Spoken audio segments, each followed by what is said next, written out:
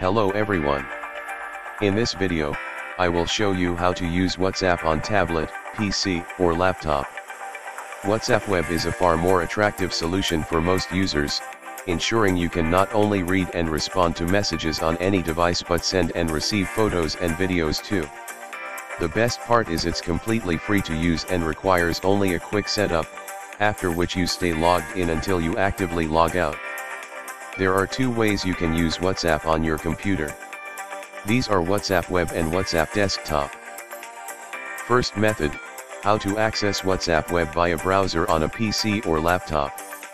On the device on which you want to access WhatsApp, head to www.whatsapp.com in your web browser of choice. You should now see a QR code on your tablet or PC display.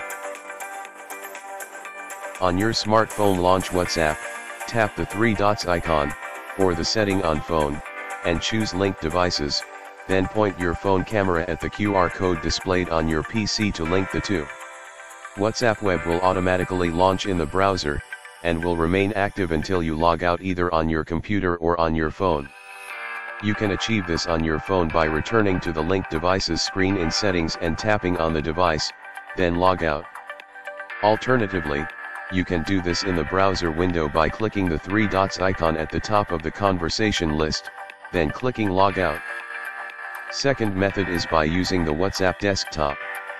Rather than logging in through the browser, WhatsApp also offers a desktop client for PC or Mac, bringing extra functionality including full notification support for keen desktop chatters.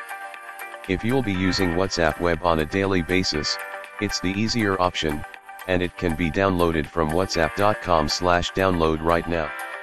Click the green download button to download the installer file to your computer.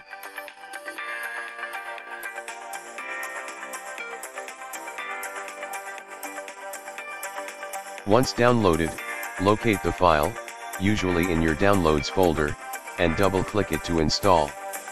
On a Windows PC you should follow the steps in the installer, and on a Mac, simply drag the WhatsApp icon into your Applications folder to complete the install.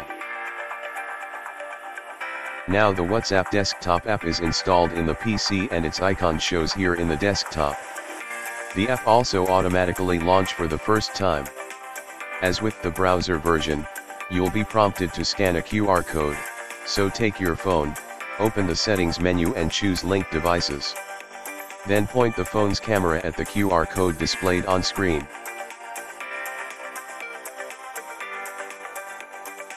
As with the browser app, the desktop app will keep you logged into WhatsApp until you choose to log out.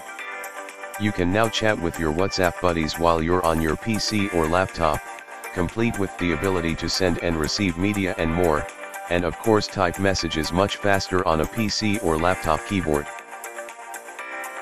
This covers how to use WhatsApp on tablet, PC, or laptop. If you have a question to ask, leave it in the comments below and I'll do my best to answer it.